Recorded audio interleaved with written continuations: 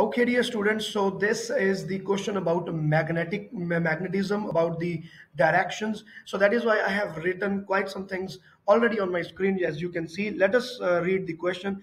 A beam of electron moves between the poles of the magnet as shown. What is the direction in which the electrons will be deflected? In these kind of questions we use, or every book is talking about the Fleming's right hand rule and left hand rule. So right hand rule is used in these kind of questions, left hand rule is used for left hand rule is used here, right hand Fleming's rule is used for induction. But I refrain from using the Fleming's hand rules because they're quite confusing. So instead of Fleming's hand rule, I use right hand palm rule. This is a very easy rule instead of the Fleming's hand rules. So you can search these things on Google and you can learn more about right hand palm rule, which is very easy comparatively. Here I'm just going to explain you this thing, that this rule is used in three different types. First is to find the direction of a magnetic field due to a current.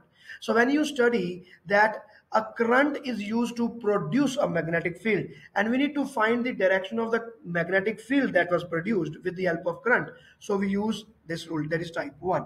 In type 2, we use direction of the force on the moving charges and current carrying conductors.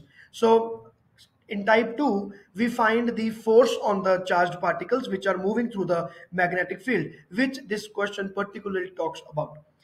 And the type third of the right hand palm rule is to find the direction of the induced current. So in this question, we are concentrating on two. All these three rules, type 1, type 2, and type 3 are different. So you have to be very careful about that. But instead of Fleming rules, I prefer using these. So let us see. I'm going to explain you the rule number 2 now.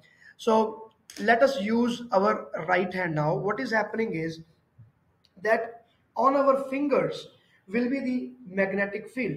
So we have to point towards the magnetic field. It is towards you, it is towards me, it is towards right or towards left. So my fingers will be pointing towards the magnetic field. You just imagine that this magnet is placed on your table. Just imagine that it's placed here, and then you just try to point your fingers accordingly. So my fingers will be in this direction, that is towards right. My fingers will be towards right. And okay, and what about the thumb? Thumb will show the direction of the motion of the positive charge. But now in this case they are using electron, which is negatively charged. So electron is going into that side, but positive charge will be assumed in the opposite side. So in this rule, I am pointing my fingers towards right, and my thumb is pointing out of the book. It is pointing towards me because the positive charge is coming out of the book now. Okay, I hope you understanding. So positive charge is this is my thumb like this, and my fingers are pointing towards right, and thumb is pointing towards me. This is how you need to keep your hand. So where is your palm looking? Your palm is looking upside, upwards. So our answer will be D.